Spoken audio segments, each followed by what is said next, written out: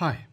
Now in this video what I want to do is introduce you to another rule for surds. This rule here, basically if you've got two numbers, I've represented them by the letters A and B in general, if you've got two numbers divided by one another and you've got the square root then of this fraction, it's exactly the same as square rooting the top value and dividing it by the square root of the bottom value.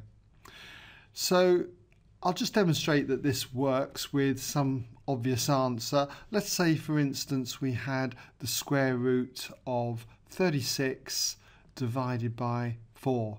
Now normally 36 divided by 4 would be 9, so that's the square root of 9, and the square root of 9 is going to be 3. But if we apply this rule here, again let's just do the square root then of 36 over 4. If we apply the rule, it's going to be the root of 36 then divided by the root of 4. And the root of 36 is going to be 6, and the square root of 4 is going to be 2. And 6 divided by 2 equals 3, agreeing with this result up here. Okay, well let's see how we can use this, say, in more advanced problems. Let's suppose we had, for instance, the square root of 8/9. So we'll have our 8/9 here. How can we break this down? Well, this would be the same as the square root of 8 then, divided by the square root of 9. And square root of 8, we can break this down as 4 times 2, picking a square number which is a factor of 8. So this is the same as the square root of 4 times 2. And then this will be over the square root of 9. Now, the square root of 4 times 2 is exactly the same as doing the root of 4 times the root of 2. I showed you that in an earlier tutorial. And this will be over the root of 9. Now I can square root 4, get 2. Root 2, just leave it as root 2, hasn't got a nice square root, but root 9 has, that's going to be 3. So we end up with 2 root 2 over 3. And if you did this calculation on your calculator, it would display this result. I'll show you. The square roots then of, and we'll just use the fraction button here, of 8, and we'll put the cursor down to the bottom there, 9ths, send the cursor out to the front, and then what does this equal? 2 root 2 then over 3, just as we got.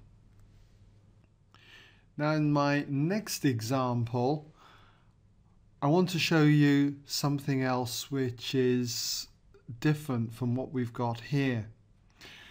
Let's suppose we had to work out the square root of, say, 16/5. Now, it looks no different to what we've been doing over here.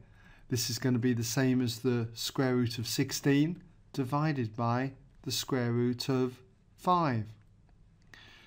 Now, the square root of 16 is obviously 4. Root 5 can't be broken down any further, so it's just 4 divided by root 5. 4 over root 5. Now, if you were to check this out on the calculator, let's see what happens. We put in the square root then, and we'll set up the fraction button. We've got 16, and we'll send the cursor down to the bottom here, over 5. And we'll push the cursor out to the end here, and by pressing equals, we don't get 4 over root 5, but we get this answer, 4 root 5 over 5. So why is this? Why does the calculator show us a completely different answer? Well, this answer is in fact correct, but it just gives us a different form of the answer. It does something which we call rationalizing, and it's something I'm going to be talking about in my next video. But just very briefly here, just to give you an idea why. what it does is it times top and bottom of this fraction by root 5. And root 5 divided by root 5 is effectively 1. So we're multiplying this by 1. So it's not going to change the value, but it will change the appearance of it. And what we get then is 4 times root 5 is 4 root 5. And then this is divided by root 5 times root 5, which is just 5. Remember, it's the square root of 25, which will be 5. And that then is what the calculator displays.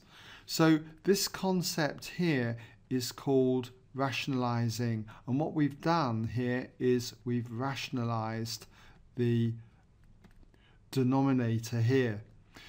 Okay, so this is something, as I say, we'll be looking at in my next video. Well, I hope this has given you some idea anyway of how we go about simplifying the square root of a fraction by applying this particular rule. But as I say, in my next video, I'll be showing you how we rationalize fractions where we have a root in the denominator.